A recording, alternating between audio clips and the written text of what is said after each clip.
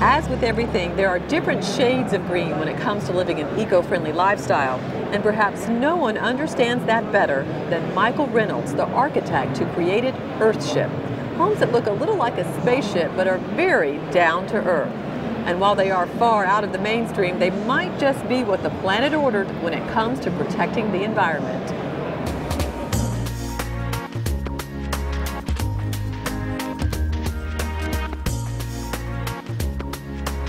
Looking across the Rio Grande Valley, they're almost hard to spot.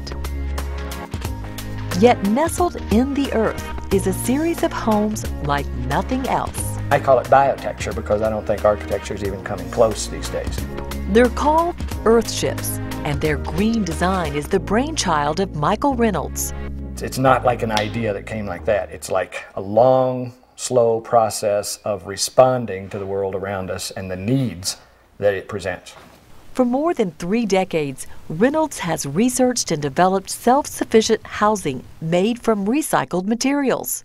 It started, like I said, with can houses. The first can house I got the idea to build, I talked to a much older engineer, sort of my elder, so to speak, in a bar, told him the idea I had, and he got mad and stormed out and said I was a disgrace to the profession of architecture. But Reynolds wasn't fazed.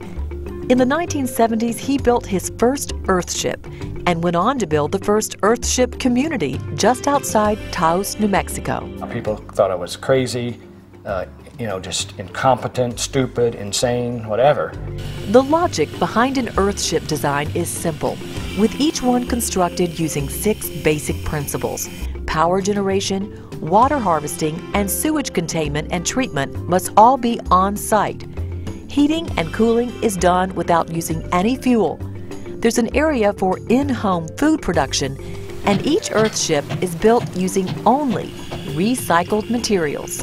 And all of this is trial and error development, but it took 30 years. After doing this for 35 years, I just now feel like we know what we're doing. Earthships are constructed partially underground, which helps with temperature control. But the key is tires.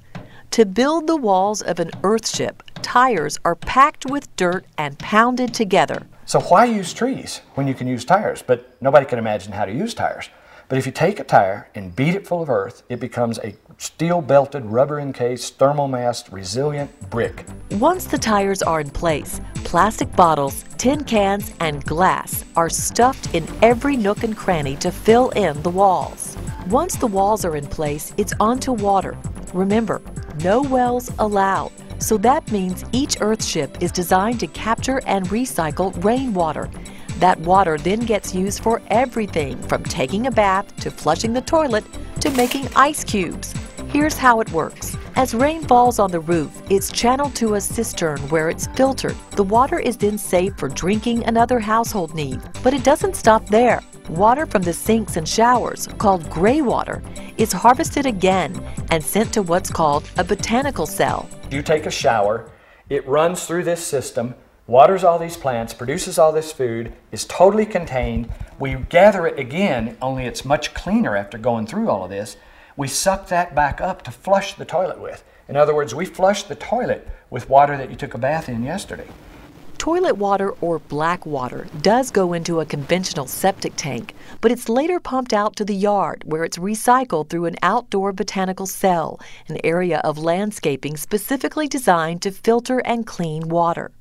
It is actually, I have to say, fun to learn all of this. We had to learn how to build out of garbage. We had to learn how to harvest energy. There was no books when we first started doing it. While learning how best to build an Earthship was difficult, Reynolds says it still wasn't the hardest part. The hardest part used to be the permission to do it, and it still is. Like permission from the authorities to let you build out of garbage and run sewage through your living room. 30 years ago, I'd have to sneak out in the woods to do this. Just as Earthships can be designed for any climate, they can also be designed for any price range. For someone who wants to build an Earthship themselves, construction plans start at around $5,500. And for someone who wants a more lavish design, constructed by professional builders, Earthships can cost nearly $500,000. So the bottom line is this building, with all of its systems functioning, costs maybe 10 or 15% more than a conventional home. But the conventional home would have a $600 or $700 a month utility, power, water, sewage bill, heating, cooling, and this home wouldn't. So when you take your mortgage payment plus your utility bill and call that your living expenses, these homes net a cheaper way to live. Whatever the budget, Reynolds hopes his green Earthships will help pave the way to a more sustainable future and show homeowners everywhere that they can make a difference. If you want to learn more about Earthship, there's actually an Earthship movie. It's called Garbage Warrior. It's coming out on DVD this year. And of course, you can log on to our website, weather.com/forecastearth, for more information. Coming up, the story of a local hero known in environmental circles as the most advanced and progressive CEO in the world. I come to work every day to help save the earth. And how upgrading your home's insulation can save you money and help the planet.